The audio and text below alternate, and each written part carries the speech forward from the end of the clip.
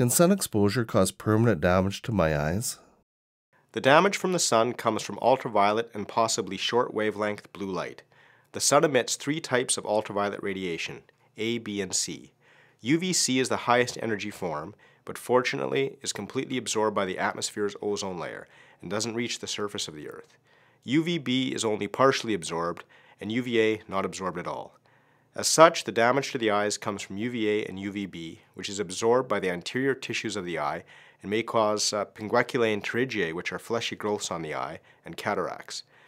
Both UVA and UVB exposure have been implicated in the development of skin cancers, including the skin around the eyes. In addition, short wavelength blue light may play a role in the development of macular degeneration. Finally, staring directly at the sun may result in solar maculopathy, which damages the part of the retina responsible for detailed vision.